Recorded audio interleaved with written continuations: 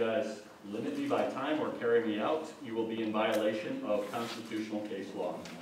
All I have is 2 sides of a sheet of paper here. This is a defining moment.